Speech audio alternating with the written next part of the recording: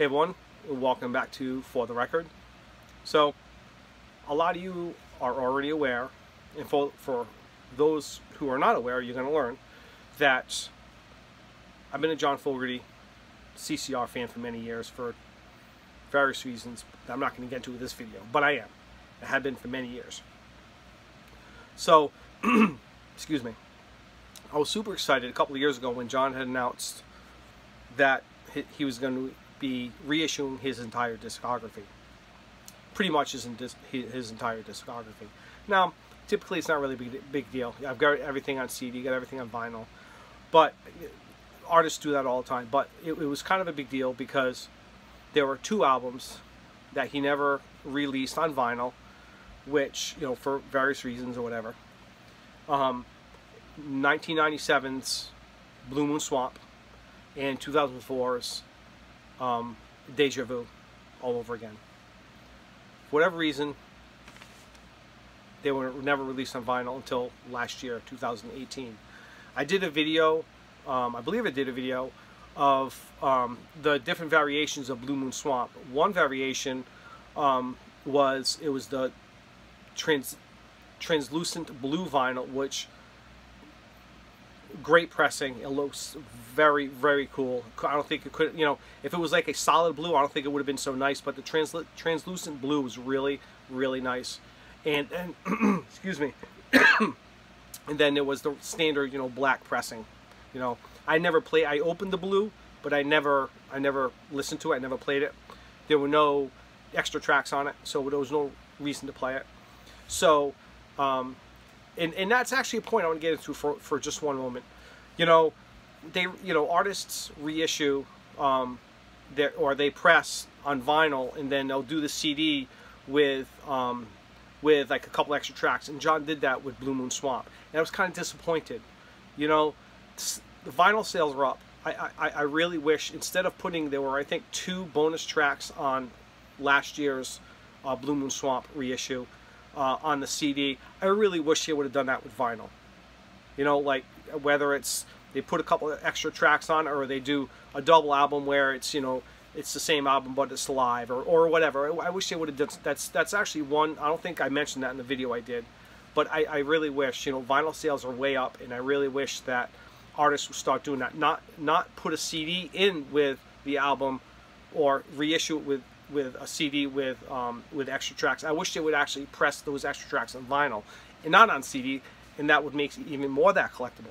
But, you know, that's one issue I had with Blue Moon Swamp. It was a great pressing, but the vinyl itself was no different, except that the cover was actually a different version of what the original CD cover was. They actually changed the cover, which actually I really enjoyed. That was a really nice cover. But the extra tracks, I wish it would do something with vinyl. That way, you know, it just makes it that more desirable. You know, you can't get it on CD, you have to buy it on vinyl. You know, but whatever. So I'm going off on a tangent here. So last year to today, or early this week, I kind of lost track of his reissues or reissuing. And I'm still not too sure. But a couple of days ago, I think it was actually on Saturday or Sunday, I had gotten a notification. For some odd reason, I got an email with, you know, saying John Fogerty's reissue of DeJa Vu on vinyl. I was like, what? And I clicked on it, and I completely forgot it was issued. It technically came out last year in 2018, but I completely forgot about it, and I was super stoked. And I literally, I don't think I shut my phone off. I think I went right to Amazon. I checked a couple of different places, a couple of prices, and I always go to Amazon, and Amazon's price was better, so I ordered it right away, and I got it just the other day. Okay, now there's no reason. John Fogerty's DeJa Vu, 2004 DeJa Vu, for the first time on vinyl. See, it's official. It says it right there. Never, first time on vinyl. First time on vinyl. Great. I love. You know, I'm not going to do an album review. I'm just going to talk briefly about it, as long as my battery doesn't die. But I'm not going to do an album review. If you don't know this album, go out and get it. The CD, the album it's a great album. It's actually even, if I can say this, it's actually even better on vinyl. I say that because, you know, they do have bad pressings of albums. They do. Not every album is pressed very good. Well, I have to say, I listened to this one. There's nothing special about it. There's no special track, no added tracks or anything on it. But the fact that it's pressed on vinyl is really cool. And again, I wish they would have done some extra tracks, but excuse me. So I will say this. I will say that it sounds great. There's no distortion. It was a good pressing. There's no extra noise. It's a really clean pressing. It sounds perfect. Okay, I highly recommend the album. Not only do I recommend the album, but I recommend the vinyl edition as well, because this album, you know, I never really considered this a comeback album. John basically had two career-changing albums. Career-changing. I'm kind of getting bold here, but I call them two albums that kind of were comeback albums. Okay. Now, the first album obviously would be 1985 Centerfield album. It was a huge comeback for John, but also Blue Moon Swamp was a huge comeback for him in the 90s, in 1997. Two huge albums, but this, I don't consider this a comeback album, because I think only because he's already been reestablished. He's already reestablished himself.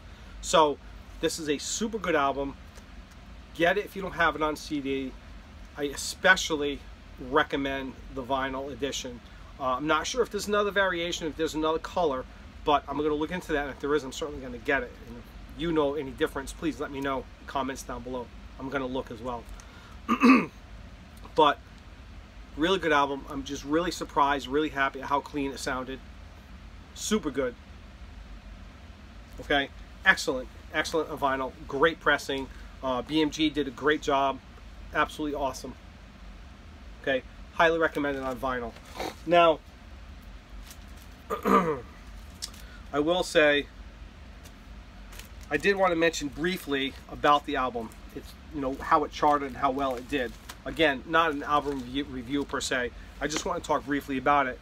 Now, for all of you that are John Fogerty fans, you know John loves to change up his albums, his music, and he is a mile-long list of studio musicians or artists, but studio musicians that he used on DeJa Vu. A mile long. He used a lot, but a few of them stuck out because a few of them have stuck through the years and still work with him today. And a few of them I want to mention. I'm not going to list them all, but there are 4 that have worked with John recently and are working with him to today, that are touring with him today. The first one I want to mention is Bob Britt. Bob Britt is a unbelievable guitar player. You can see in some of John's live videos, his concerts. Bob Britt is phenomenal. He is such a great guitar player. He really is. I think he's touring with like Fleetwood Mac, and he's toured with everybody. And he's just a stellar guitar player. But a little fun fact about Bob Britt: he is not credited on this album for guitar. He is actually credited for slide guitar on DeJa Vu. A little fun fact.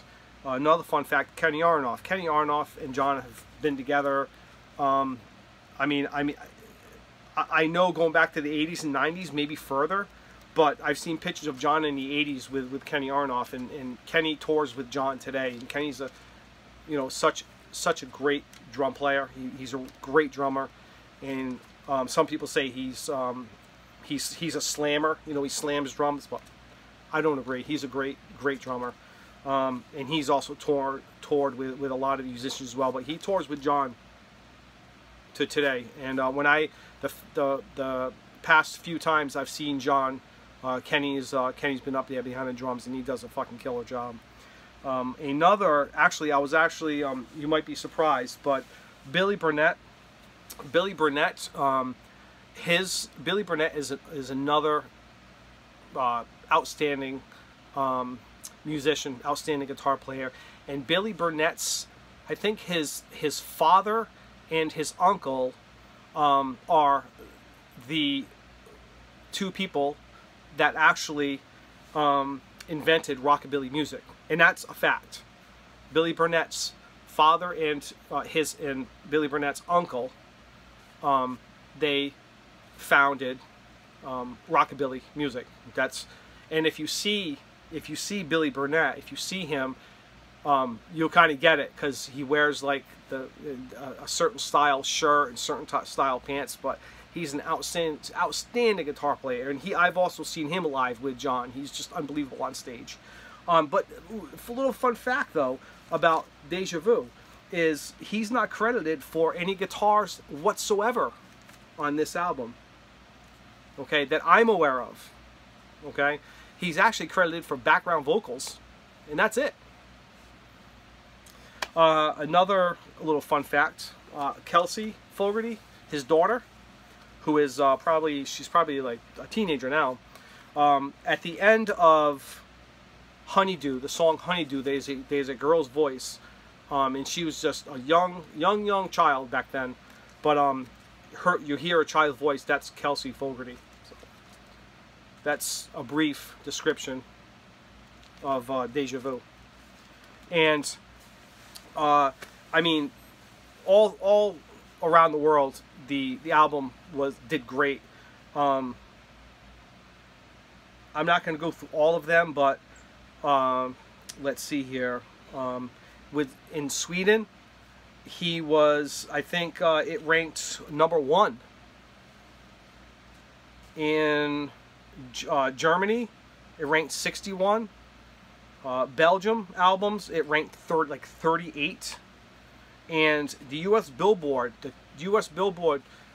200, it ranked 23 in the U.S. Billboard 200, ranked 23. Great album. And I think that's it about John and DeJa Vu. Again, if you didn't get it, if you have it on CD but you don't have it on vinyl, it's a whole new experience. Listen to it on vinyl. That's why I highly recommend it. Now, moving right along. So this past Sunday, I did Spotlight on an artist who I fell in love with. The second the needle hit the vinyl, the second the needle hit the record, I was in love with him. I could not believe I had not known about this gentleman. I did Sunday Spotlight on Gilbert O'Sullivan this past Sunday, and like I said, the minute the needle hit the vinyl, I was in love, and I just love his music. So I searched and found a bunch of different albums, and I kind of narrowed it down to, I figured, I'm going to go from the album I showed on this past Sunday was his first album, okay, his debut album, and I jumped to 2019, or technically it would be 2018.